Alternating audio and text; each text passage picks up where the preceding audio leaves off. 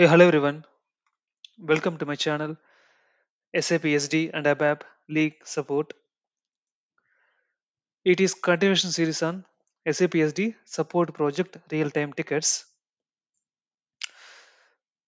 So there is a one ticket raised by business and it's relevant for invoice GVAT condition type.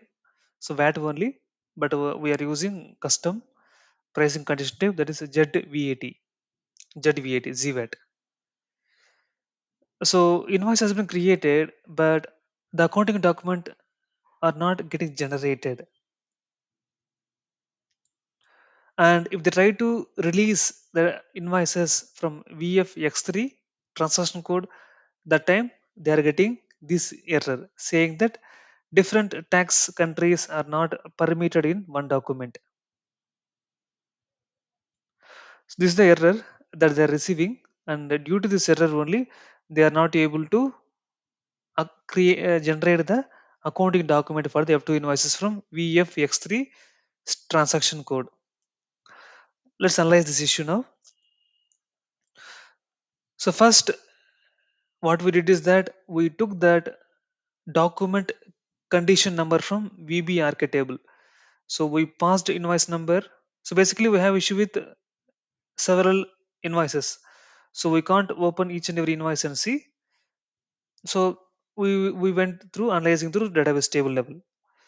So we took that document condition number from VBRK table by passing invoice number. So document condition number contains the pricing related information. So copy the document condition number, then go to KONV table, pass the document condition number into KONV table, and here let's pass only GVAT condition type. If we don't pass GVAT in KONV table, we will get all the data of that transaction. Okay, but we are focusing only on the GVAT condition type of that document condition number, right? So if you closely observe here in the tax code column, everything is 08 except the third one. Apart from third one, everything is 08. Third one is only BC. That means, so the error saying that different tax code are not permitted in one document. But here we have different tax codes that is not allowed. So we debugged, dig into this and understood that. You see here the GVAT. So in the invoice, if you double click on the GVAT condition type, you will get this window. So in this window also we see tax code BC. So table level also we can see the same information. And when we analyze that, understood that for every condition record, for every item, condition record, with the help of condition record only, GVAT has been determined. Okay, for every item, the material tax classification. You see, this is the condition record for GVAT condition type. Here we have two fields: customer tax classification one and material tax classification one. So for all the other materials, the material tax classification determined as 1, except this material. For this material, it determined as 9, strangely. So this item only has the tax code as BC. So what we did is that then we let me log into system. So we try to understand any changes happened on the material master level for the material from the tax perspective. We show in the system. Okay, so what we did is that we went to SC16N. Okay, so there's a table called CD pass.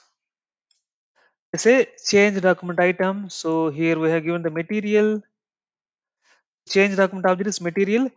Object value is material. So we should give material here. If execute, you see I am getting here change log for that material. So if you want to see change log for the material, this is how we should see that. So here object means material, object value, we should give material number here. Okay, and if you know which table the change belong to, then we can mention the change table name here. Okay, so then we can see new value, old value, what was the old value, what was the new value, And if you want to see when that particular change has been happened, then let's go to CDHDR, the header table. CD pass is in item table. Again, give the same thing, material, and if you execute, I can see the date, time, and who did the changes, and what T code they have used to do the changes, right? I can see this information like user, date, time, T code, and all, right? And there is one more table, MLAN.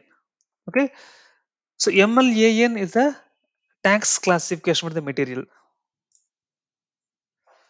Okay, for example, if I take the material 5 here, execute. See, 5 exist in different countries, right? But so this is the tax classification. Okay, so here they have mentioned one for CH and one for IN. Okay, so in our example, so they have mentioned one for all the countries for this material except for one country. Except for one country, they have mentioned one as tax classification for all the materials, all the countries, except one they have mentioned as 9. And we observed that recent changes has been happened in the material from material tax classification 1, recently changed that config by someone. Due to that change, recent changes only, we have this issue. Okay, the solution here is to update the material master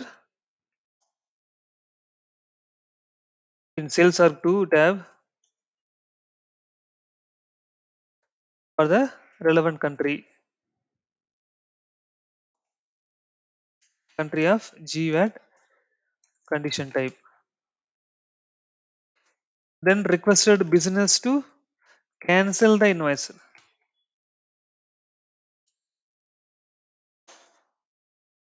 and recreate it. Because to make the changes affected in the invoice means invoice should be cancelled. If you don't cancel the invoice means the updated tax classification won't determine into the invoice.